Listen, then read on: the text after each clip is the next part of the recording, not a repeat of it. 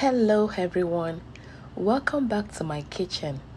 So in today's video, I will be sharing with you on how I prepare this yummy jollof spaghetti.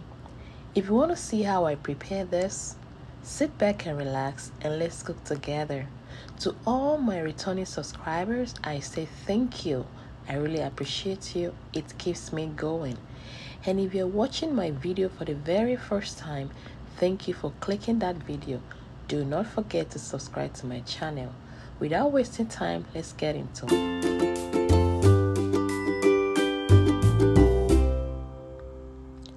So for this cooking, I use some beef, some red, orange, green, and red bell. Okay, I love colorful veggies. Next, some blended peppers, scotch bonnet, red bell, and onions, garlic, and ginger, and some tin tomatoes, some onions, and this is the spaghetti that I use. I use the thin one. This is called Barilla something. This is not a paid advert. I'm just showing you what I use. Okay. Next, I'm gonna season the beef. Some Maggie, some salt, some dried thyme,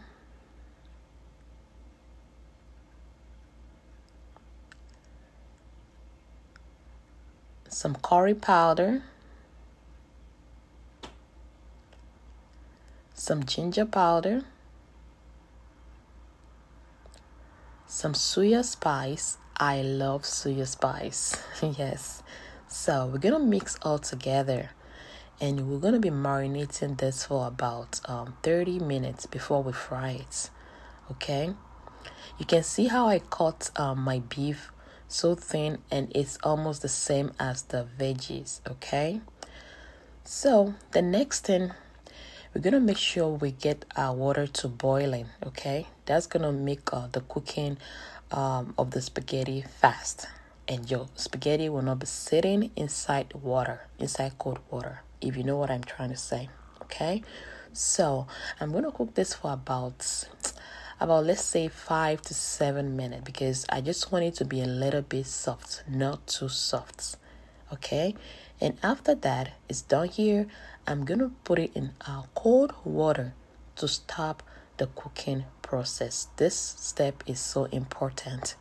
Make sure you put it in cold water and stop the cooking process. Okay, so after that we're gonna go to the next level.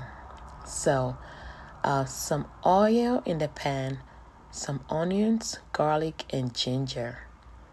Okay, let it like fry for about 1 minute, just to bring the flavor out before adding the beef.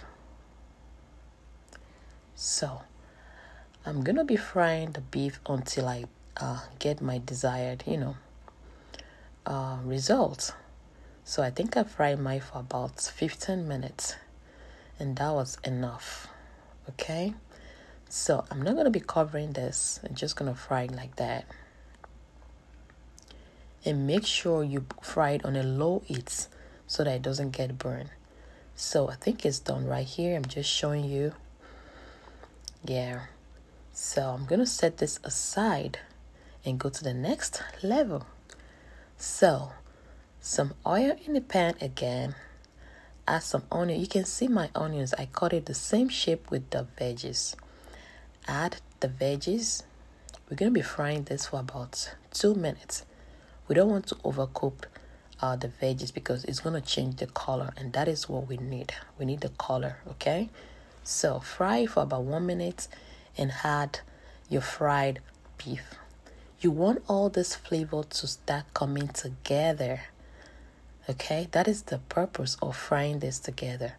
So fry it together again for about let's say 1 minute, and after that set it aside. You see how this is looking so beautiful. You can even eat this just by itself. So onto the last level. Yes, some onions in the pan, oil of course. I'm gonna be frying some tin tomatoes. Fry your tin tomato until you see some, some bubbles like this, because you don't want that sour taste. After that, add your blended peppers. I already baked this peppers before blending it at all, so it is cooked already, and there was no water at all. So I'm gonna fry this for about 10 minutes before adding the spice. So add some spice and mix it together again. We're gonna be frying this for about 15 minutes until we see the oil coming out, okay? And after that, we're just gonna add the spaghetti. It is very important to fry your stew before adding the spaghetti. Like, fry it so well if you want to achieve that jollof taste. It is very important. Okay, so after adding the spaghetti, just mix it all together.